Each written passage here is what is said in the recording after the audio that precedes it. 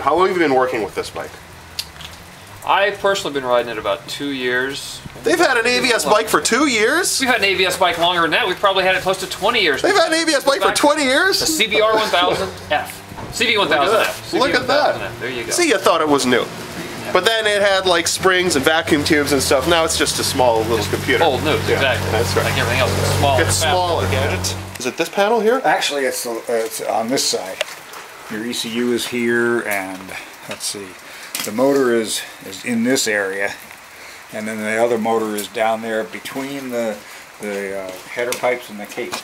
You can just barely see it if you look in here. You can see the don't burn yourself. Heat shroud.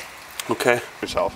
I'm Millar Farewell. I work in the technical training department here at American Honda. Excellent. So now we just finished, or at least I just finished testing the 2009 CBR 600RR ABS with anti-lock brakes, also available on the 1000RR model. Correct. Correct. And Millar knows everything about how this works. So we have these two hunks of metal that are probably pretty complicated and do something. So Millar's going to show us what they're about and how they work. So on this bike, because it's so densely packed, the designers chose to break the brake modulator into two parts. So we have a valve assembly, which is this one. Tilt this towards the camera. This is a cutaway of it. Oh, yeah, this is a cutaway, all right. So stuff doesn't just fly out of there. And this is the power unit, which actually has the modulator piston powered by electric motor, and it uses a ball screw mechanism to apply pressure to the brakes during ABS. Okay, now, so my understanding, and certainly after riding the bike, by the way, it's still raining, which is great because I just rode this bike in the rain, was that Honda's engineers had a couple of goals and in mind. That's right.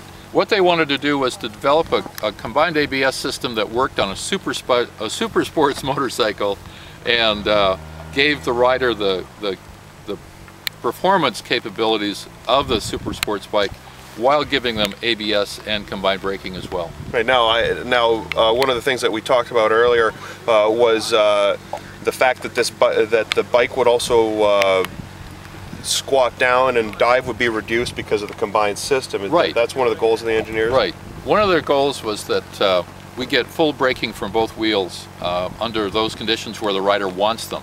So as you apply the rear brake or front and rear brake, the motorcycle will tend to settle as opposed to nosedive, and then as you keep applying the brakes, if you want that very quick stop, both wheels will get the maximum braking power we can. And once we get to ABS, where one of the wheels is going to lock up, then ABS will come into play and prevent that wheel lockup.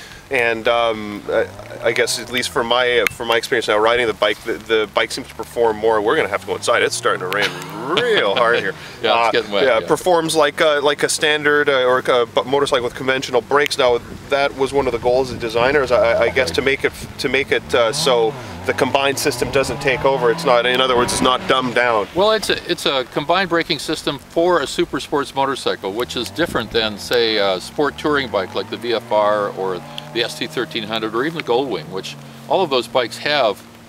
You can get them with ABS, and this is a SuperSports motorcycle. We wanted it to retain that SuperSports performance, but also have this other capability.